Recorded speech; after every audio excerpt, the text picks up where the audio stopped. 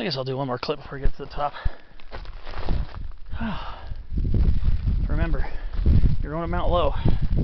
So the trail comes up to this junction. Make sure you turn hard right, and this will be the spur to get you up to the top. This will take you down and down.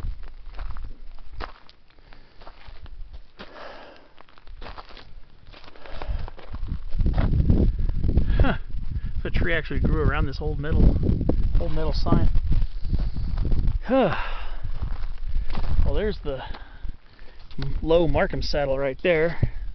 And you can see the ridgeline you got to follow to get up to Mount Markham. It starts off, gets pretty steep, goes over a small hump, and it goes over a little mini bump, and then it goes up steep again, and then it goes real steep, and then it starts flattening out as you get much higher up, and then it's just a ridgeline walk. The only caveat is just watching where you step because of rocks all over the ground. That's the only caveat. So you just got to make sure.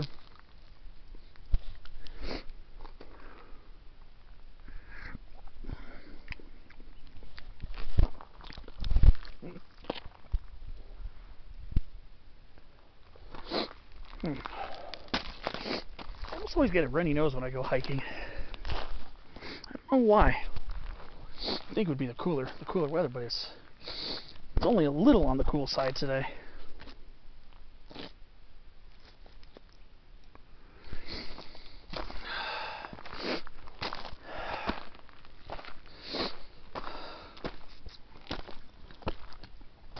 So just remember, when you come back to where that little old sign is, and that big metal sign half grown around by the tree.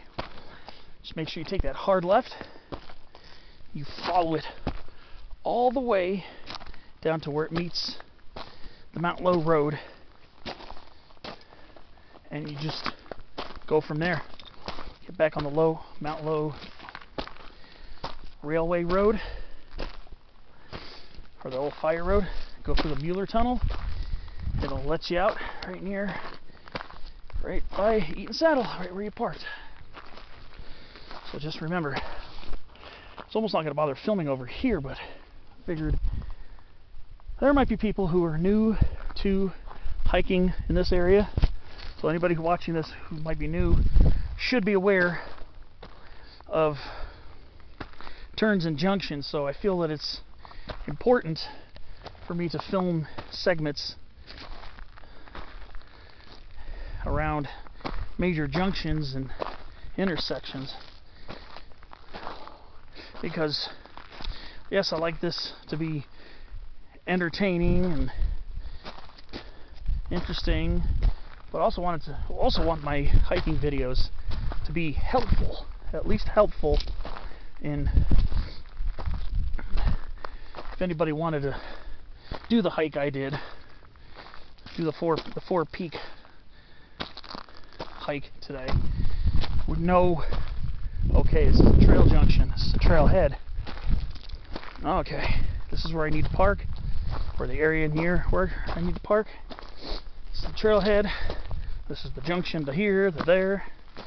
I do find it pretty important that I take the time and also point those things out to also make my videos, try to make them as informative as possible to some people who might not be familiar with the area.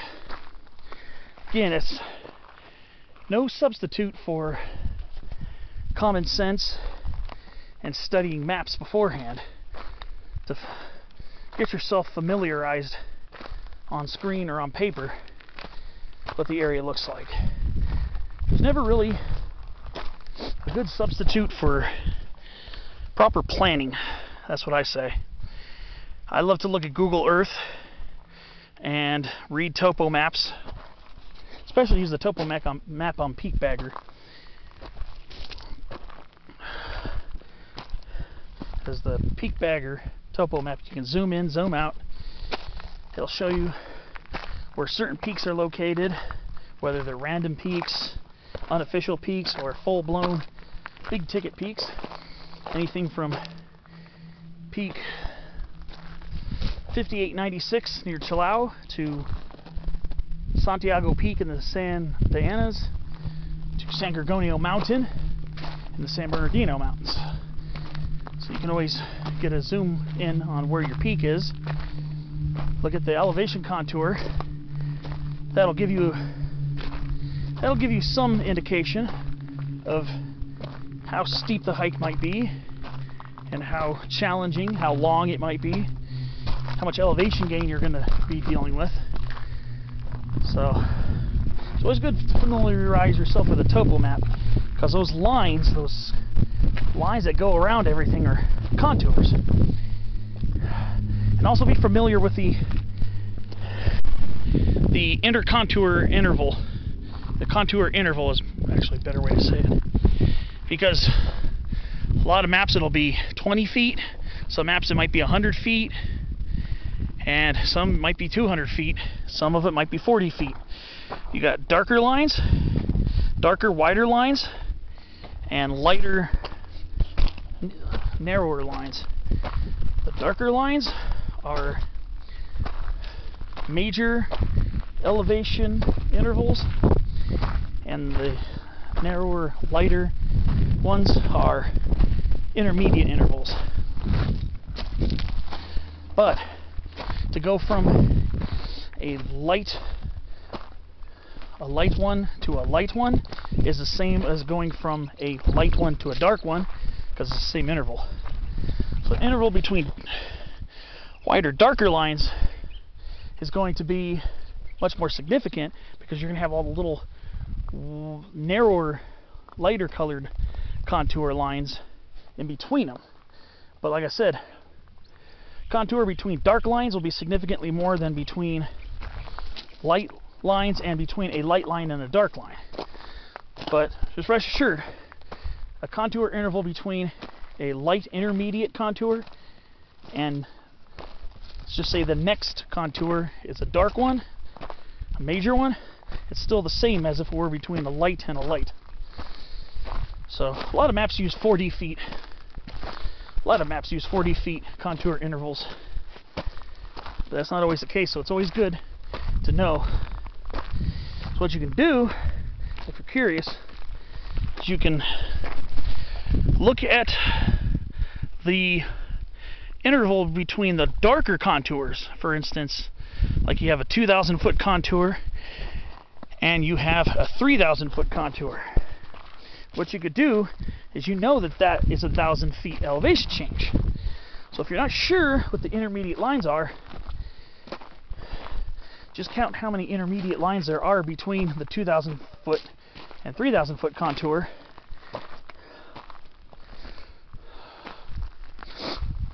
Divide it by 1,000.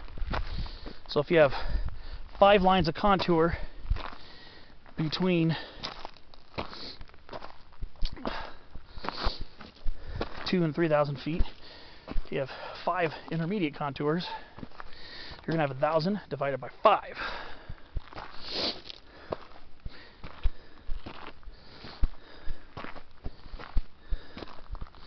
So just think of it that way. And that'll give you 200 feet between each intermediate. But usually it's contour of 200, a large contour of 200, like 34, like for instance 22, 24, 26, 28, and 3,000. So you'll see dark contours for all those.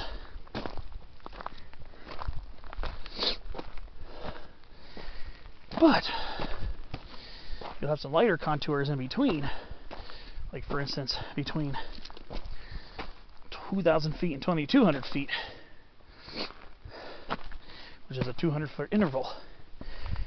If you have 5 of those, they're going to be in increments of 40 feet. So just be aware. Just takes a little bit of math if you're not too used to it. I'll see you at the top.